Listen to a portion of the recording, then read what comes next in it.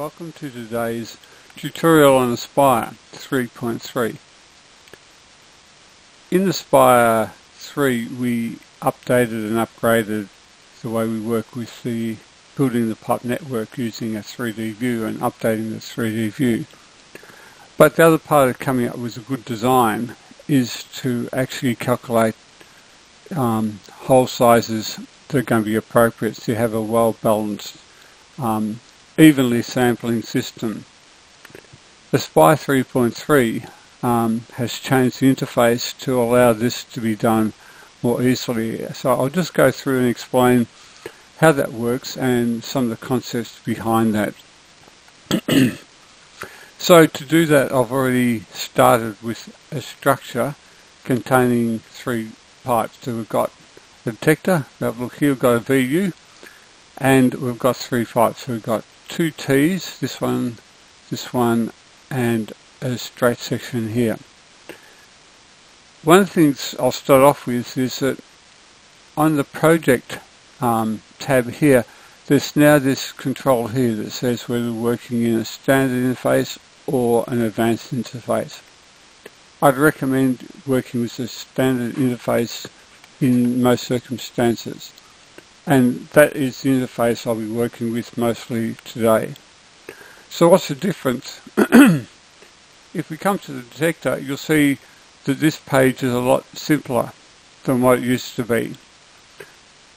That the main things you need to define here are the type of detector, you can give the detector a name, and the speed of the detector.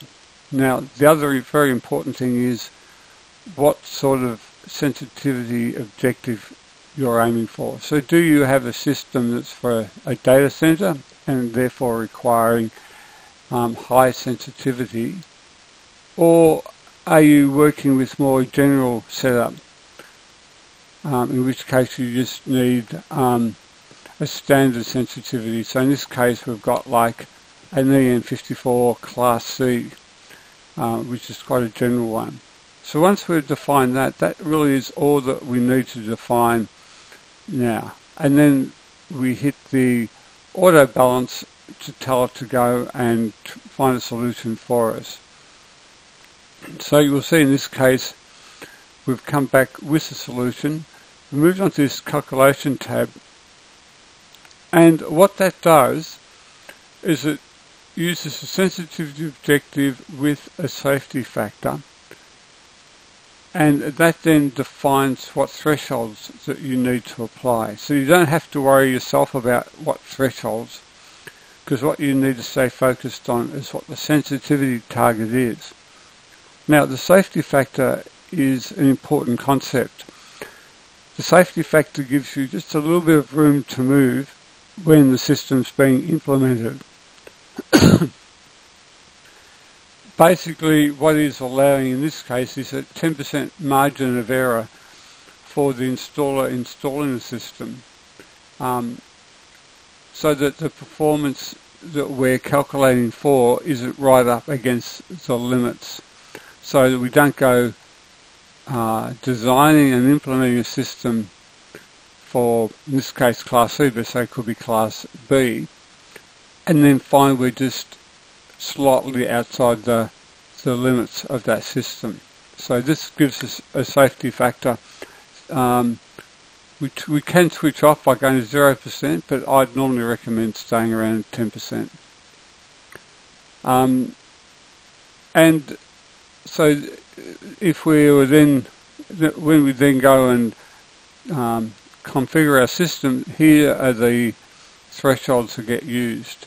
And if we're using VSC to configure the system, we can import the Aspire file directly into VSC to actually get those thresholds imported in.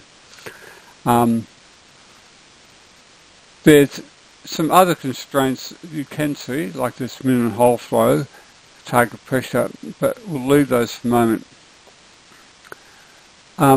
If we want to, we can change our target, so we could decide we'll go for class B. If we were to go for class B, we have a tighter balance target for this one, and so we would need to come up with a different solution to try and match that. So in that case we could do an auto balance here. But what we're finding in this case is the best we can achieve is 69%, and we're hitting a problem where we're running out of pressure. And so what that's suggesting here is we've got a lack of pressure in our system, and one of the actions we can do to try and correct this is increase the aspirator speed.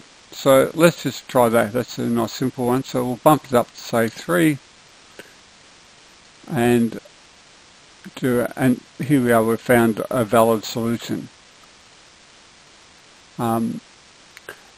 And we can then have a quick look. You'll notice that the summary page is just a little bit different than before. As well as the pipes, we've also got the exhaust listed here, so we can see the pressure drop on the exhaust, but we've got no exhaust length, so that's why it's 0. We can also see the characteristics of the detector here as well. So all these are now listed together in this table, and the sampling point is just a little bit different than before. We actually can see the alert, action, fire 1, fire 2 sensitivities all here, and we can see some of the other properties. And it's like the pipe table, we can switch on and switch off columns. So we could decide we don't want to have the tube diameter, and we can change the position, so we might decide to move it a column like that. So that's the main changes that are happening here. But what I want to emphasize is that what you need to focus on is very much a sensitivity objective. Your thresholds will get calculated for you from that, and that's really about the main thing you need to worry about.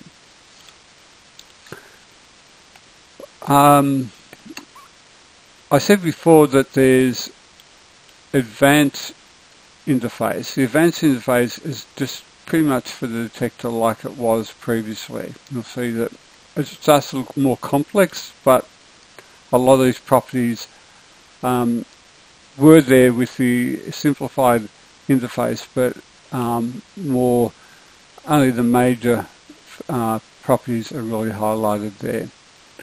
Again, we have the exhaust and detector in this summary table. Here's the group table and the sampling point table as well. One thing that's changed though is in the group table there's a checkbox here to indicate whether you really do care about aggregating smoke.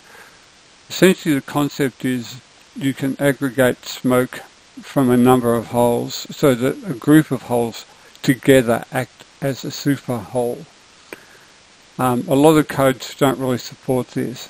A lot of codes deal with each sampling point having its own sensitivity, in which case you really just need to focus on this table here.